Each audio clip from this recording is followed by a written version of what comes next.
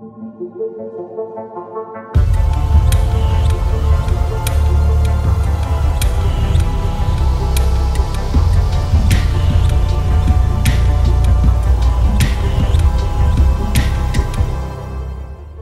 this is Edon and welcome.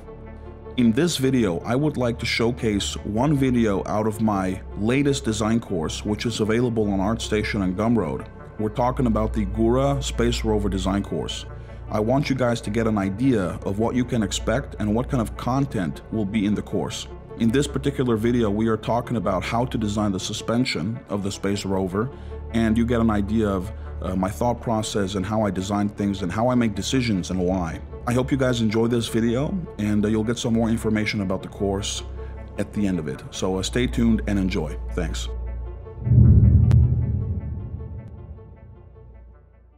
Hi. In this video, we are covering designing the suspension. So now that we have the chassis, the base, the most important thing of everything, we can now extrude out of the chassis and work on the limbs and the extra elements that attach to the heart of the vehicle, which is the chassis. So in here, I am designing the main pivot, the main kind of block that the leg will attach to, and giving it a couple of details to make sure that everything looks good. So beveling everything, of course. And here I'm contemplating if I build from the Blockout directly, or if I model one from scratch and I decide to pull it aside and design my own based on the parameters I set on the Blockout, roughly following its proportions, and using the polyline tool here to draw out the leg and playing with the points and the dots and pulling them around a little bit to define the desired shape, which I find to be roughly this. And I'm already applying some bevels here, so you can take another shot and get wasted. And here comes the extrusion and creating of the complex transition from left to right, which gives it like this insectoid vibe, you know, with the legs connecting to the thorax, which I love absolutely. And then the hardest part is converting these sharp edges to a nice, soft, nicely modeled body, which is difficult, to be honest. So I have to do some extra cutting with planes to really eliminate this squarish form. So that is by doing this and moving it on the right axis and plane, and then cut it with a boolean. And this is already starting to feel like a much better base that I'm happy with. So now comes like the beveling and making the whole leg soft. And that is basically the main section of this creation. So the suspension arm isn't really like the most difficult part. It is one, like, at least to have a good setup so that you can create a nice and aesthetic shape, which looks nice and soft. And yeah, now I turned the chassis back on to see how it looks like on the body, and creating some booleans to kind of communicate some attachment points and cavities, and I'm copying it to see it like, how does it look on the body? How do the other four legs look like? And how will it have effect on the whole aesthetic, on that insectoid-like body shape, which I absolutely love, by the way. It's a really buggy design, which I like. Making sure everything is snapped right and mirroring it to the other side. And just like taking it in, really observing how it looks like, also with the wheels. See what the ground clearance is, and if the wheels pass each other or not, and if the suspension is capable of working. These are all very important steps to tackle very close and see if they work properly. So that is what I'm doing. And I think it's a good setup for a good base. So now that we've created the basic shape of the leg, we can now focus on giving it the detail it deserves, making it a little less bland, making it a bit more lighter. And you can see that in this segment, I'll be doing a lot of cutting, reducing mass, stiffening it with these special cuts with trusses, and really making sure that they're placed properly and proportionally, and beveling everything to the nice in a good proportional radius, which is so important if you want to make something look good. So that's what I'm doing, and beveling more, and also deciding very strategically what the order of beveling is, which I think is important. So that is what I'm doing here. It's pretty straightforward. Using, oh yeah, here I'm clearing up a little error. So basically re-networking everything and joining it together so that it's a solid. You always want to check after an operation what the state is of the object, and you want it to be a solid, because that means it's watertight and waterproof, and it's a sound model. So I love this cutout in the front because it kind of removes so much weight, and it really eliminates this boxy feeling of the legs, which I like. And here I created offset curves, and now I'll create something very cool. It's like the skeletonized look, which removes a ton of mass from the thing. And the placement of the trusses is so important. You can completely screw that up proportionally and position-wise. And here I'm cleaning up some errors that I found, just to make the operation a bit better. So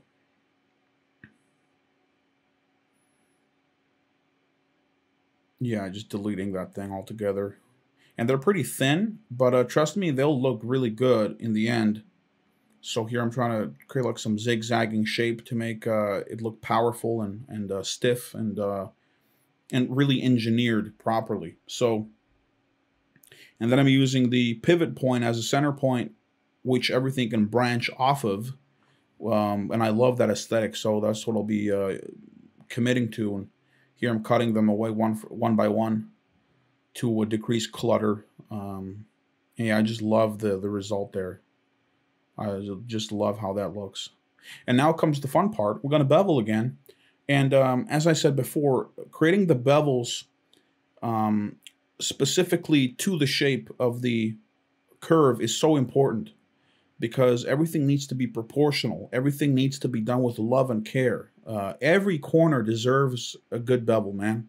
And you should apply that in all your personal 3D and client work, because, you know, it does make the difference, to be honest. And here I am making sure that the depth of the boolean is proper. And they go in pretty deep because I want it to be like a pretty good cut. And you can see just how good that looks. And applying a bevel to everything, obviously, because the bevels will make it look so much better in a render. They catch the light and they really pop the design, in my opinion. So it's a joy to apply them.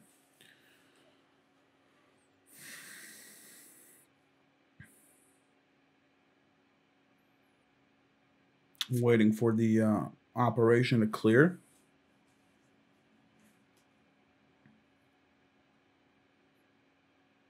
Hell yeah. Look at that, mirroring it, checking how it looks like. Pretty satisfied with the result.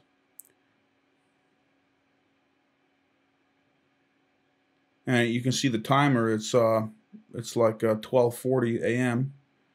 So it's going to be like an all-nighter for me, but it's going to be some good content for you guys. So I'm happy to do that. So doing this repeating the process of the lightning cuts on the top side, also trying to apply them in a good and logical way. I even end up like removing one truss because I felt it was a bit too much. I felt it wasn't needed.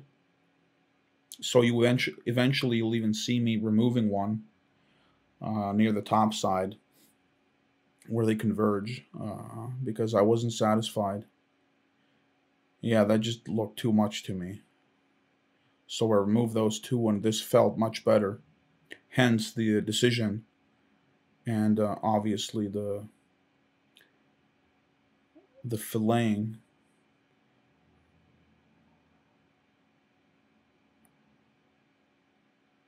Hell yeah. Let's see how that looks like. I know how it looks like, but I want you to see it.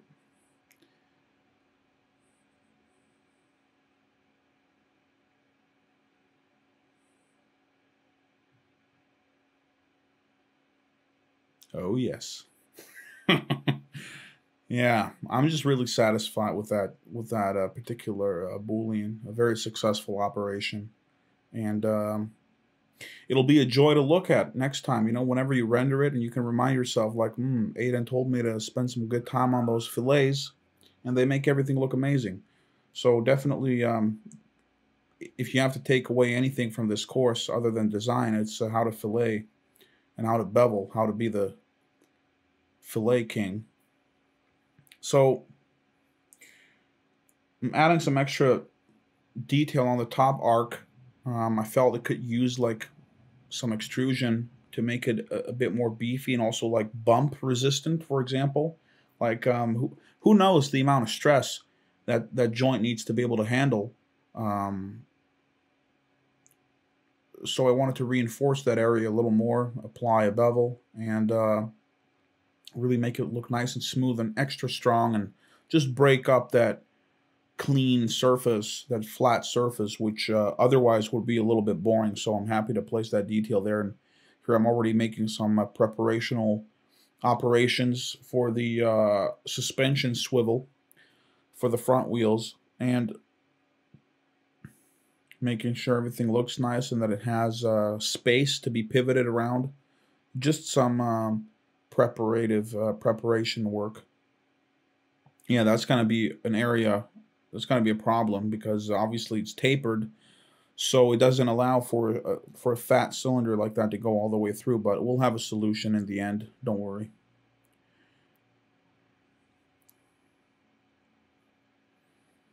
Here I'm experimenting a little bit with how I want the joint to look like.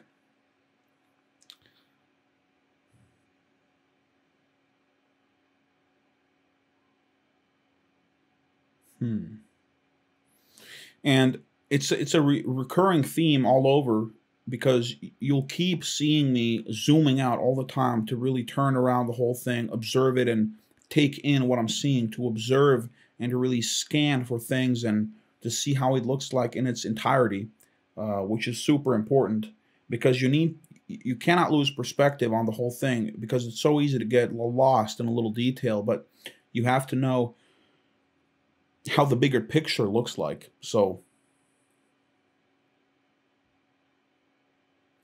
it's a constant battle. And here I'm contemplating what to do. Really checking it out, seeing if I like things, looking for angles. How does it look good? Where doesn't it look good? What can I do about it, etc., etc. So I decided to make some extra details on the pivot. I could have left it empty, to be honest, but I think that would not have looked good. I think it's good to emphasize pivots and where they are, because they can also have a material separation, which in turn makes the design a bit more exciting and rich in terms of detail. So I would highly suggest doing that and applying some little screw details there, and maybe even like some directional details where you can array them. I don't know, create some motion, you know, create some forward motion with that. It's more dynamic, I feel. So I like that. So here I'm focusing on another lightning cut to remove some mass from that empty, very flat outer plane. But I don't want to make all of these trusses again, because I feel like it will be overkill. So instead I'm going for a more minimal approach, just making a little frame indentation that also can give it like a really cool look, especially if beveled properly. And yeah, look at that. I kind of like that look. It's a very clean yet functional looking arm that has like all of its integrities and all the lightning done on the inside, which is the most vulnerable of the leg. So obviously we don't want to have such complexities on the outside, hence the decision. And here's just a little circular detail I felt like placing.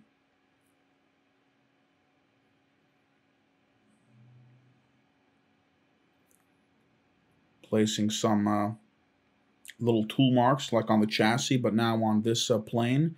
And you can see that this is angled, so what do? I'll make a C-plane, which repositions the plane to the face you're working on, so you can easily go into orthographic view and perform the operations. And this saves so much time and hassle, and I love that feature. So definitely a good one to use and have in your toolbox. And also actually use it, because you may know of the tool, but actually applying it when you need it and really saves you a lot of time. So I highly recommend that. So yeah, here's like another mirror, because I want to check out like, hey, does this design work copied 6 times? It could be like too much noise, it could be too much detail, so you want to check constantly not only how one little element looks like in close-up, but also how does the whole thing look like in combination in its entirety, because that changes the game. If this looked like a overly detailed, noisy leg, it could have been too much. And we don't want too much. Eventually, I decided not to go with the air suspension, because I felt like it cluttered up too much. And I was like, hey man, we don't need suspension. We got these advanced servo motors inside. They're gonna like regulate everything. So, and maybe it's internal, maybe it doesn't need this external old technology suspension. So I decided to leave it out, to be honest, and I'm much happier with the end result because it looks way cleaner and more advanced. Putting like a huge ass suspension on the legs kind of like dated back already to more current day times, and I really want it to be modern and next gen, so to speak. So I was really happy doing that, and that is the reason behind the removal of the suspension. Now it's time for that wheel hub, that pivot point. But first I'm creating the actual disc, or like the frame which the wheel is being attached to. And this is quite a complex piece, and I actually love how it turned out. I was looking at some real life reference in my spare time, and I always remembered this piece, and it's a good chance to apply it myself for this project. So enjoy the process of it.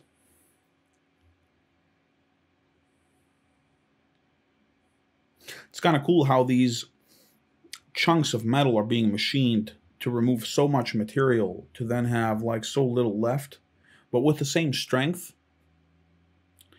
So you can make something so much more lighter, and also stiffer, less mass. You can relocate the center of mass by making these cuts. So I think it's just really cool what you can do by using that technology of removing materials, etc. Absolutely love it. And here is quite the curve fest, which I have to see through making all of these cut operations. So that's definitely something I had to be careful for, not to mess something up with the curves, because it gets really messy with the curves, and I'm happy that it went okay-ish. But I recall when doing this, I was kind of annoyed with the speed of which I was making the shape, because it shouldn't be too complex. But again, like, the clutter just makes everything so easy to screw up. Hence, the extra careful approach. So nothing is finished with a good bevel, I would say. And applying them here as well. You guys know me. Making sure that everything looks perfect and soft and machined to a high degree of finish. as this vehicle needs to showcase. You know, we're designing a high quality Rover design. It needs to be done properly and not by some cheap manufacturer who is cutting corners, quite literally. So we got to do the extra work.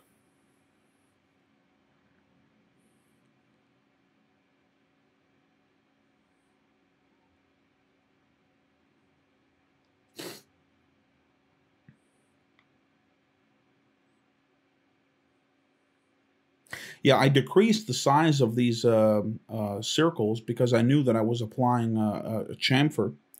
So had I not decreased them in size, the chamfer would have been very small, which would have looked bad. So that's why I reduced the size. And here you can see the end result.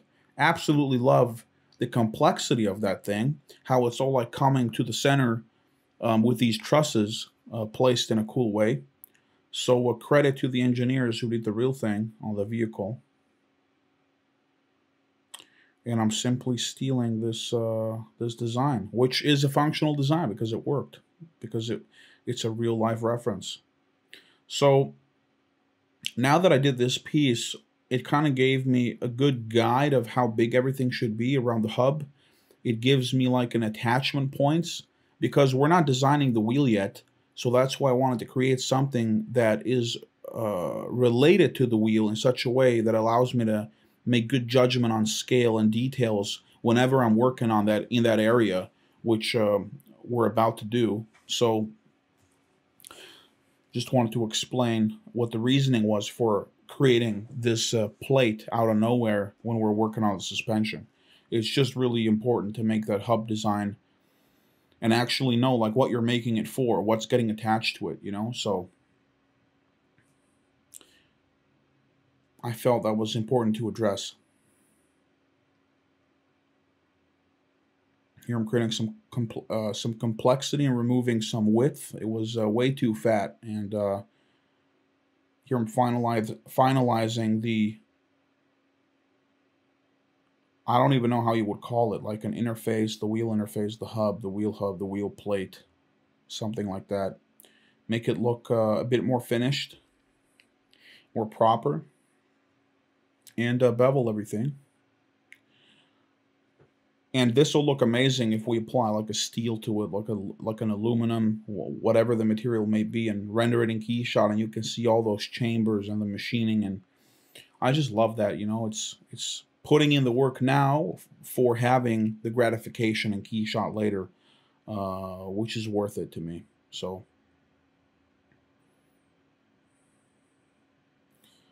we'll be doing some work here on the connector arm on the steering column, and I think we'll do the majority of the work in the wheel design video, which comes after this, just so you know, just an FYI.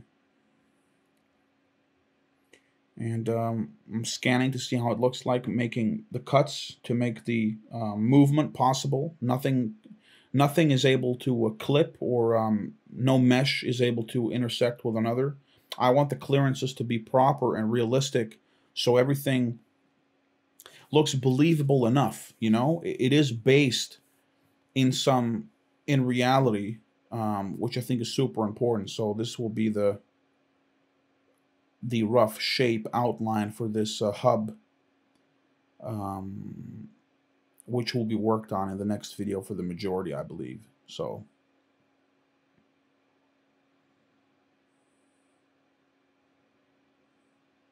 self-explanatory beveling or filleting, which makes everything look much more better.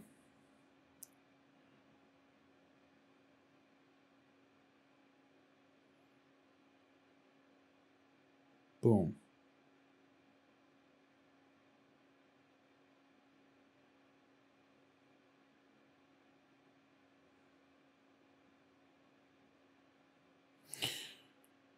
Adding some details, end up deleting it because I didn't feel like it, and yeah, that's it for this video. Come back to the next video where we will design the actual wheel and the hub. So I see you there. Hey, I hope you enjoyed that free chapter from my Space Rover design course. If you enjoyed it and would like to see how the whole course is designed from scratch to finish to a high degree of detail level, check out ArtStation or Gumroad and purchase your course there. If you have any questions, feel free to drop them in the comments and I will reply to them. Thanks so much for watching, and I'll see you guys next time.